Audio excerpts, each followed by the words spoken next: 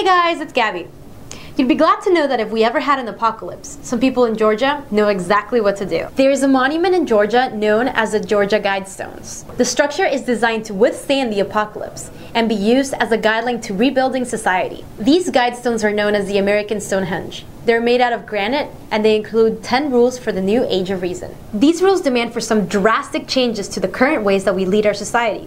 Among them are the following. Maintain humanity under 500 million people in perpetual balance with nature.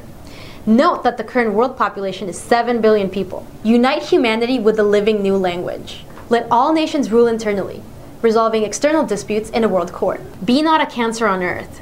Leave room for nature. Leave room for nature.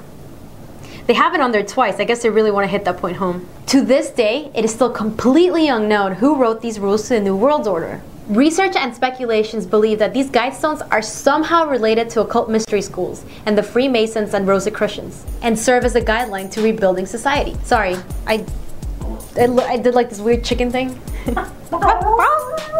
Hey guys, be sure to check out last week's video, and remember to subscribe for more OMG Facts.